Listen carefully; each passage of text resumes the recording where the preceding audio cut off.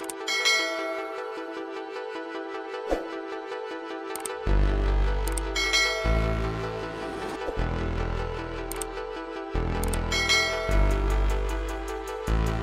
this video, we want to speak about roll forming materials and applications. It is a process wherein a sheet or strip of metal such as steel is passed through a series of continual set of rolls until a desired profile or shape is achieved. The strip or sheet is deformed plastically along a linear axis in an environment at room temperature. Used typically to create parts that feature long lengths, roll forming is very useful in the manufacturing of great quantities of a specific shape. Every stand in the process of roll forming has a specific task in the fabrication of the piece, and each stage involves some changes in the configuration of the strips or sheets of metal. The size of the stands used typically depends on the type, formability, and thickness of the metal. The process of roll forming metals is relatively new. The strips of metals are bent into the machine to create a new, desired, and specified shape. In the roll form technique of shaping metals, the strips are placed in a series of rollers with each one closer to the finished design.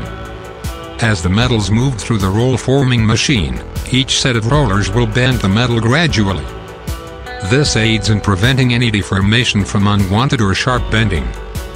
While the process of metal shaping may appear to be more expensive initially compared to the other ways of shaping metals, it is more favorable because it has a higher success rate. This manufacturing method is almost done uniformly with steel strips. While some procedures are using other materials, there are just minor or small differences.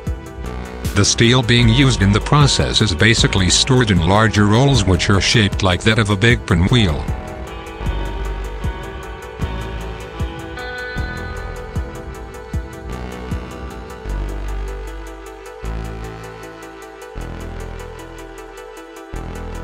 Although the machine takes metal for roll forming, the wheel can unwind slowly until it will require replacement by the other.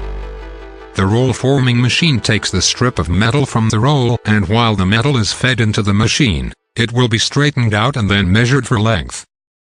At some predetermined intervals, the metal strips are cut to suit the desired length and size of the final product. The size of the roll as well as the cutting component of the machine makes the starting side of the machine a bit larger than the others. With the front area excluded, most machines are quite long and thin. This is to accommodate the slow or gradual way of forming metals. Since they can take up a lot of space and the design is specialized, the machines are only used for the ongoing or continuous process. Less expensive machines, or those that come in smaller sizes, are used on the other hand for limited batches processes. When the strip of metal is in the machine, it encounters a set of rollers, moving it onward and creating a small change in the metal shape as well.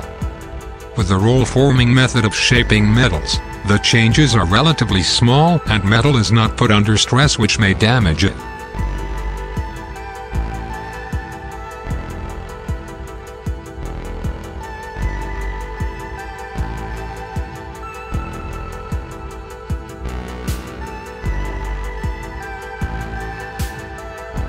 Why use roll forming?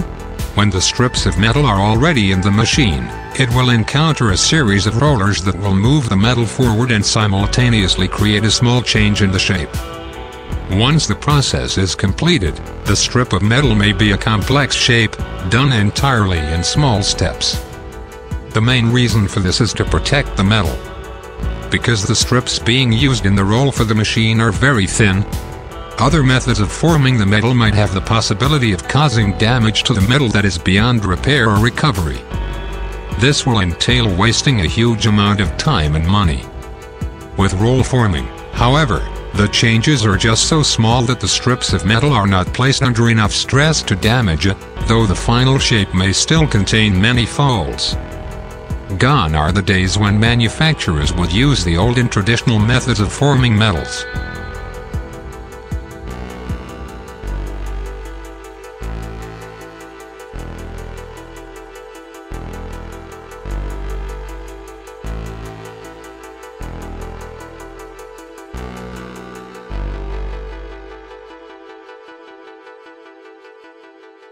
Aside from the fact that it would take them long to complete the process, it can make metal susceptible to damage. Manufacturers today are investing in these machines to make sure that the specific shape of metal they want is easily achieved without spending more time or casting metals. Perhaps the only drawback to rolling forming as a process of manufacturing metal is that it is quite expensive than other methods. Machines used for roll forming are highly specialized and large. Also, setting up rollers can be a very complex process which is typically done by computer, and this can result not only in a long setup but change over time as well. Manufacturers that want to make sure their desired shapes of metal are achieved in a faster and easier way have used roll forming machines. They find it reliable, especially when there are intricate shapes of metals that they need to produce.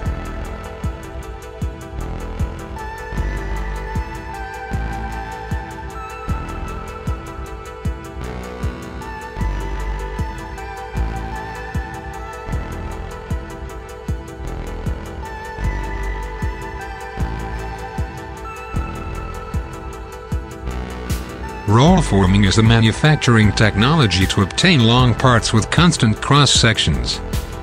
Typical applications in the automotive industry are bumpers, door beams, frame rails and roof bows. Roll-formed products are all around you.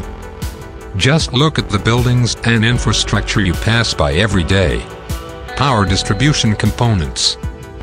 Warehouse and data storage, commercial food storage. Solar trains, trailers and trucks.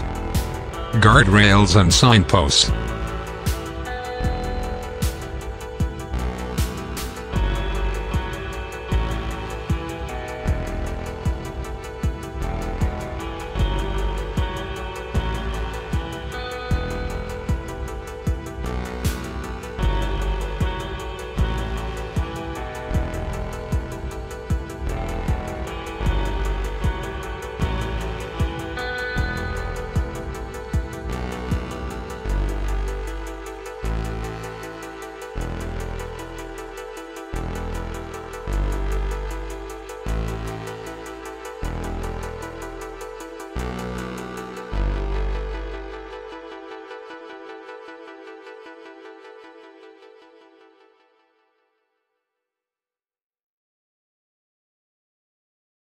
In the power supply, for data centers, commercial retail, and higher ed buildings, the power distribution system is absolutely vital infrastructure.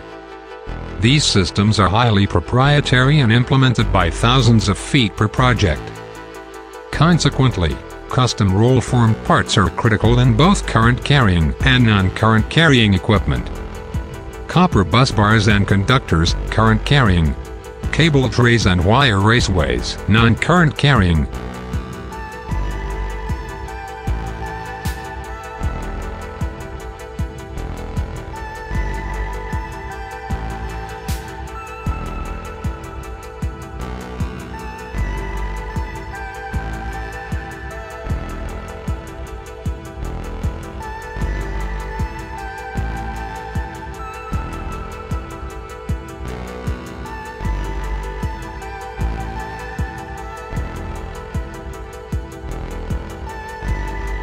In the warehouse.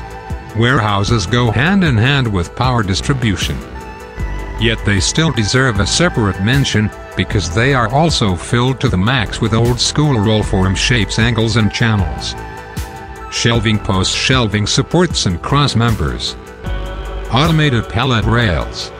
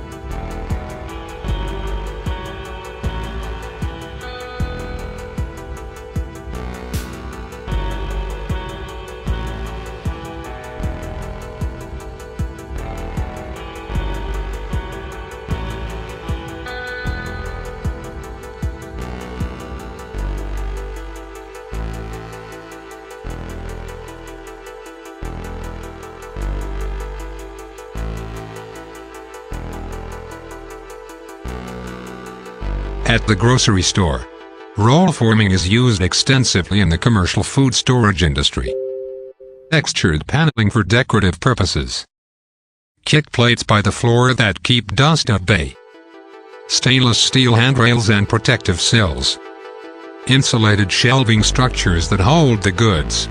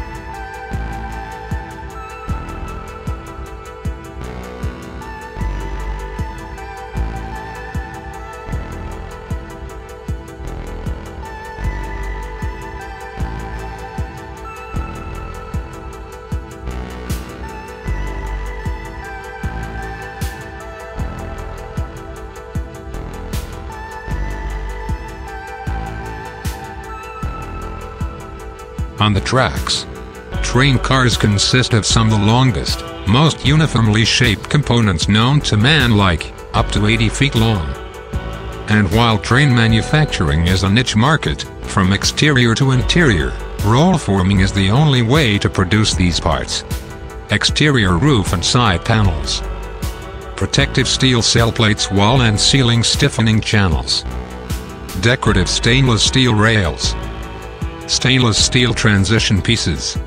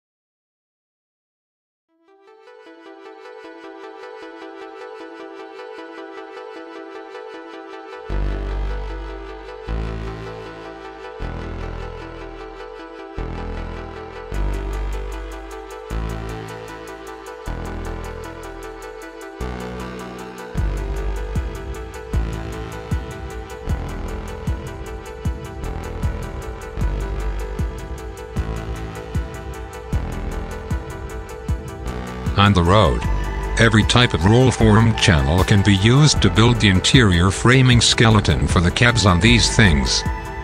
Also, you're likely to see some stainless steel trim on the exterior of high-end trailers.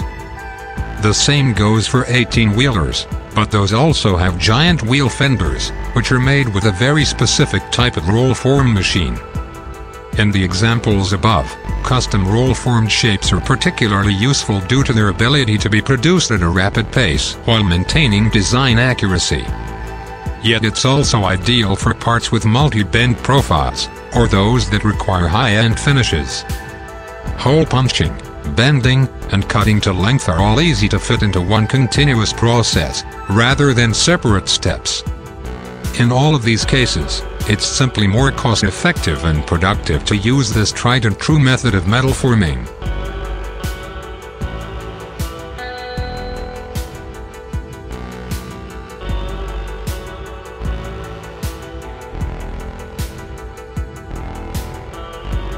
What makes roll forming different? Roll forming is different from the older techniques that were once used by manufacturers. This is because it can be combined with secondary operations of shaping metal, such as pre-punching, mid-piercing, and post-punching in line, along with sweeping before it is cut off. What makes manufacturers today decide to use roll forming in shaping metals is that it can offer them a lot of advantages. One of them is that the same machinery can be utilized to create a wide range of cross-section guardrail flattening or extruding. Every different profile the guardrail is redirecting the guardrail away from the vehicle until the basic design of the roll form machine resembles a flower. Roll forming materials and applications. Roll forming materials undergo a process called roll forming. Since roll forming is a process where a sheet or strip of metal such as steel is passed through a series of continual set of rolls until a desired profile or shape is achieved. The strip or sheet is deformed plastically along the linear axis will not be unduly stressed and at the same time to reduce the overall number of rolls needed in the process. The most common examples of roll-formed applications include car chassis sections, impact bars, and window guides.